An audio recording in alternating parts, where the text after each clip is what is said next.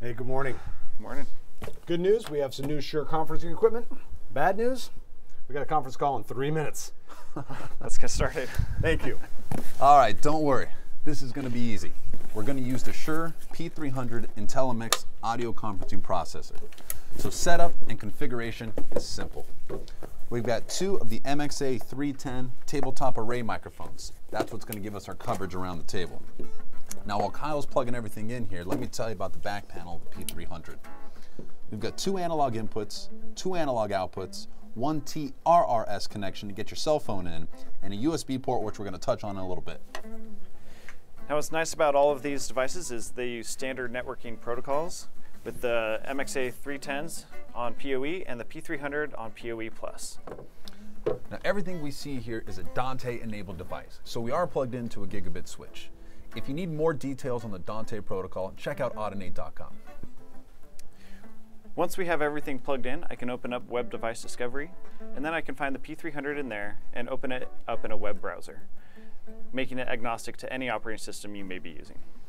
And what's really nice is the first step once you get into P300 is to recall the template for the MXA 310 microphone. This is going to optimize the performance of the P300 for this specific Shure mic and make the rest of your programming much more simple. We've also got templates for the MXA 910 ceiling array and all of the Microflex wireless microphone options. So once I've recalled the preset in the P300, I can now go back to Web Device Discovery and open up the control panel for the MXA 310 microphone. In here I can recall a preset based on my room. I'll go ahead and recall a 3 cardioid pattern, and I can move the lobes to fit the table.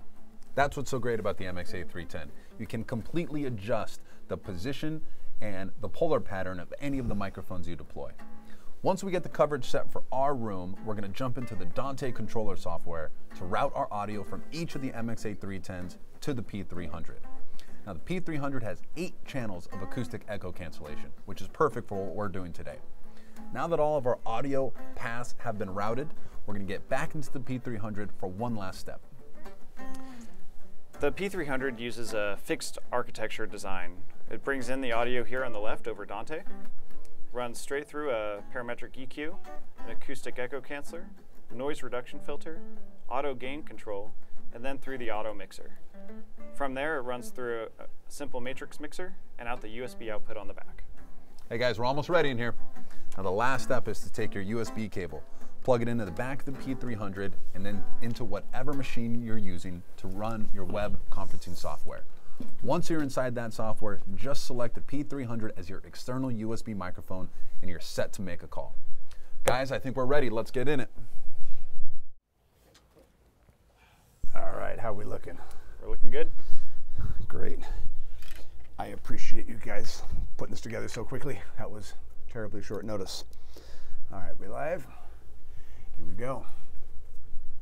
Good morning. Thank you for the opportunity to discuss conferencing solutions from Shure, primarily P300 and MXA microphones. We think that these technologies